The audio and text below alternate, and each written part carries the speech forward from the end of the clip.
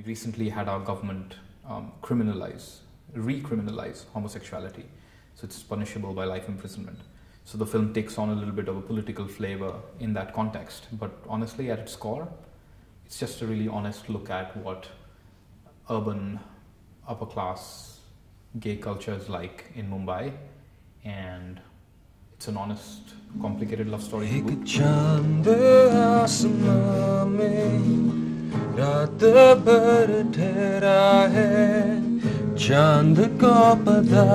list of actors that can hold a camera for 15-20 minutes at a go without blinking an eyelid, it's a small list. We went through everyone. I think by the end I'd seen some 200 men for these 3 parts. Okay, why is that funny? It's Alex. I know, that's why I don't want to talk about it. This is my weekend. Sure. Yeah, do bed kyun hai? Is there a problem? No, it's...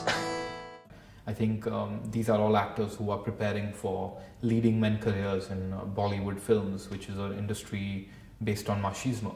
So I think playing a gay character can sort of knock you down sometimes. But if they had any skepticisms, if they were skeptical, they didn't share that with me.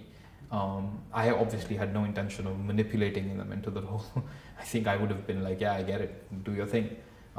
But yeah, I think everybody just engaged with it on a material level. Like we never even really thought of it as a gay film until, we were placed in festivals where, that niche sort of embraced us and, invited us in. And to us, it was always just a love story.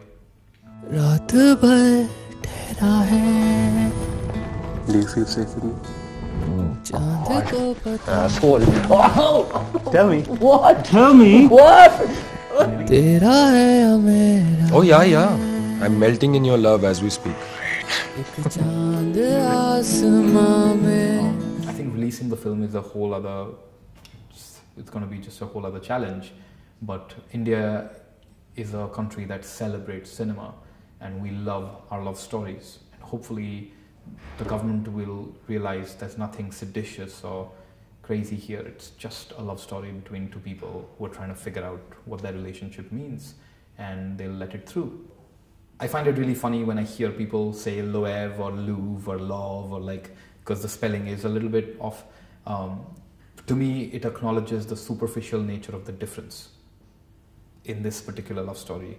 I think when people see 2 men together, or an older person with a younger person, or a love that doesn't resemble their conventional idea, they think it's something different. So in the same way, the title only looks different, but it's just love. That's how it's pronounced. It's just love.